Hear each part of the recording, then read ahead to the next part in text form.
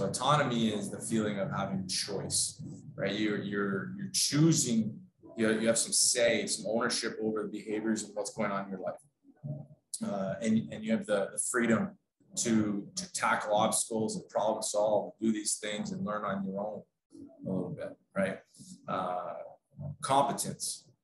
So the feeling that you can get better, you have the tools to get better, and you have a plan to get better, gives you that confidence that you will have that path to mastery.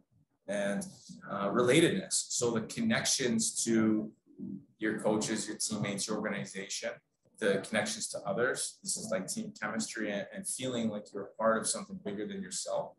These are 3 conditions that if you can meet those in your environment for your athletes, they will be motivated. And this stuff makes sense to everybody, whether you could be in the workforce, you can think about this too.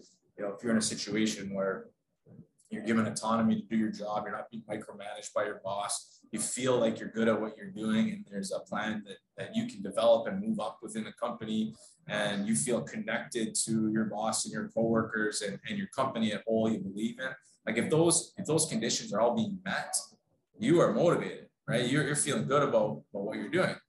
Well, when you take time to create a holistic player development plan and it's individualized for the person, you're hitting on these, right? So autonomy, you're giving them choice, taking responsibility for their own development. When they self-assess themselves and they set their own goals, they are taking charge. They're taking ownership of what they're doing.